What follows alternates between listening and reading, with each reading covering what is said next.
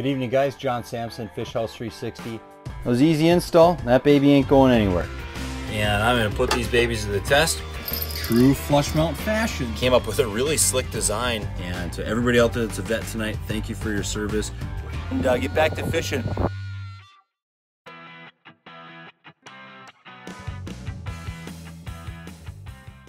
Good afternoon folks, John Sampson from Fish House 360 here to talk to you today about the ice defense system from Cold Nation Outdoors. As a wheelhouse owner, there are times where we will run into pesky holes that just want to freeze over when we're up fishing in really cold temperatures.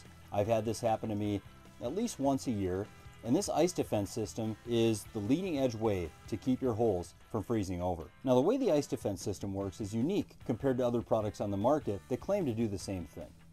It isn't just a bubbler, it isn't just an agitator, it isn't a heat source per se, but what it does is it draws warm water from down in the ice hole up through a tube driven by an impeller and pushes that water out across the surface. This action of constantly moving the water will actually melt chips of ice after you've just drilled your holes, and it will prevent the hole from freezing in.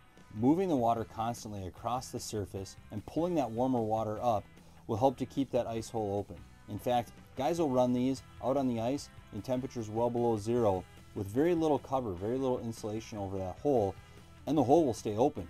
Now the application for a wheelhouse owner is very simple. I run hole sleeves, I run hole sleeve insulators, I run frame skirts, wheel skirts, and I bank my house.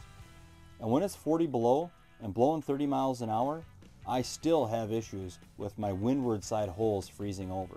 In those cases, employing a system like the ice defense system is going to ensure that that hole stays open.